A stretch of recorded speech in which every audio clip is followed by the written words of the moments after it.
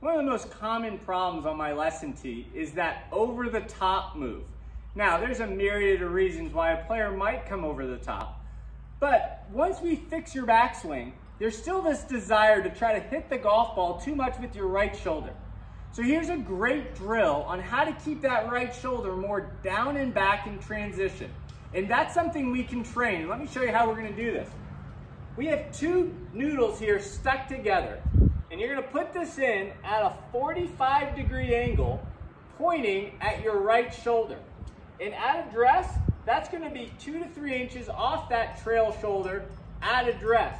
From there, I want you to go ahead and make some rehearsals where you go to the top and train getting your hands to move at the golf ball without that right shoulder moving. So let me show you this again.